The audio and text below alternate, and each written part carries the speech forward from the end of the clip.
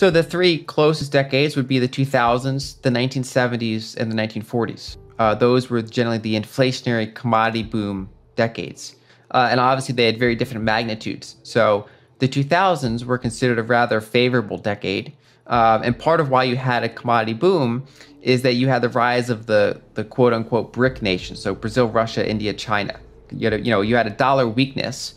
And so that contributed to an emerging market boom. And they had a rapid increase in their commodity consumption at a time when commodity supplies were rather constrained. And so you had a big uptick in commodity prices, but it was generally for the most part a good thing, right? It was kind of well, not that those price increases were good, but that it was happening for rather good reasons. A lot, the world was in some ways booming. Now that eventually turned into the subprime mortgage crisis, and that also, high oil prices contribute to the recession we eventually had in 2008. And so by the end of that period, it was negative. But overall, that's kind of in some cases the best example you can think of. The one prior to that, the big commodity boom before that, would be the 70s, and that's where you had severe supply constraints because the United States found oil in the kind of the second half of the 1800s. We had almost a century of just constant increase in our annual oil production. Occasional, you dip, but it was a structural increase. And that peaked in 1970. So in 1970, U.S. oil production peaked and started to roll over structurally. At the same time as baby boomers across the world, including the U.S., were coming into home buying years. And so you had basically a lot of commodity demand and you had limited commodity supply. So the United States became more reliant on Middle Eastern oil. And so that opened up all sorts of geopolitical conflicts and shortages and inflation. And so that was a big issue. Now that part of why we had low commodity prices recently is because the U.S.'s structural decline in energy production reversed because of shale. So we added a lot of new energy to the world. That seems like it's probably behind us. Like we're still obviously producing a lot of shale, but we're not kind of rapidly increasing our shale production. We're kind of, maybe not at the limits, but we're closer to the limits in terms of how much annual oil production we can produce. But anyway, so you had 2000s, you had the 1970s, and if you go back before then, I've been using the 1940s as my closest macro comparison in terms of fiscal monetary policy. Kind of the reasons for inflation were more, in the 70s, the inflation was bank lending driven. You had demographics boom, and then of course fiscal added fuel to the fire. You had the guns and butter program, and you had Vietnam War, but a lot of that inflation was bank lending driven. In the 40s, a lot of it was purely war spending. So banks were not lending much. People had hardship. And a lot of the inflation and commodity price spikes you saw were obviously because of fiscal stimulus to support the war effort, right? So, and so that was a very big year for commodities. And you had price controls, you had wage controls, you had kind of shortages. People had to substitute things. They're even, they would literally change what physical coins are made of to try to conserve, more important commodities. That's how extreme it gets in some of those decades. And so I do think we're going into, I've already been in the commodity bull market camp for the 2020s.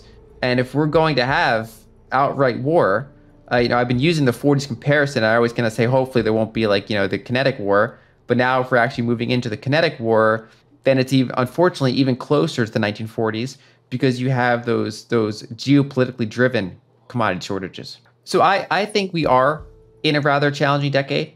Okay. And that was my view before the war, and the war just adds to that view. Now, I don't think it'll be a straight line. I mean, if you look at the 40s and the 70s, right, it's not like this inflation was just constantly going up the entire decade. You had periods where it looked like it was getting better, and then it would get worse again, and then it would get better again, then it would get worse again.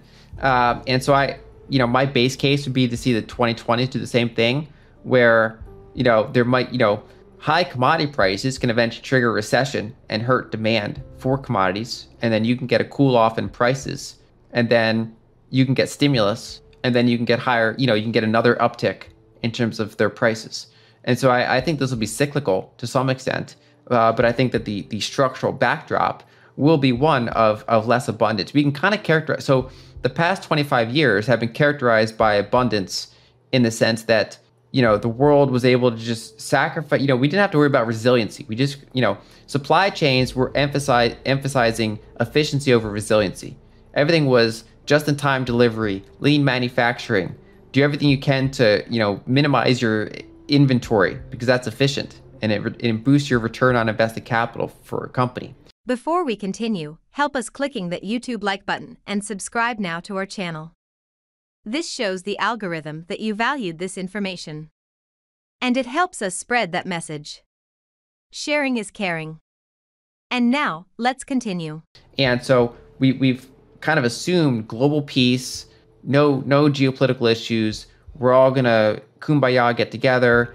And as we enter a world where that's not the case anymore, we have to put more resiliency into our supply chains, more duplication, right? So if you duplicate things, it's inherently less efficient and more inflationary, but more resilient. And so I think that because we've in some ways kind of enjoyed artificial abundance, where it was not designed to handle any shock, whether it's a pandemic, whether it's a war, doesn't matter. It's just not designed to handle any shock. And so it was inevitable that period was going to end one way or another. Now, the specific way or the specific time could have been different, but it was just asking for disruption. And now that we have multiple disruptions, I do think this is going to be a more challenging decade in terms of the chance that you go to a store and they have exactly what you want in any color you want, for example, as just like a privilege case, that's more challenging now.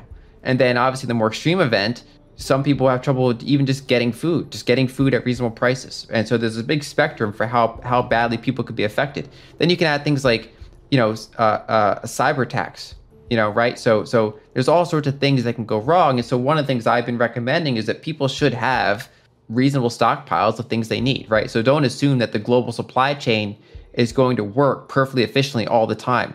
So because companies don't have very big inventory, I think households should have decent inventory. They should try to offset the lack of resiliency in global supply chains by having their own inventories. But of course, the challenge is that not everybody can build an inventory at the same time.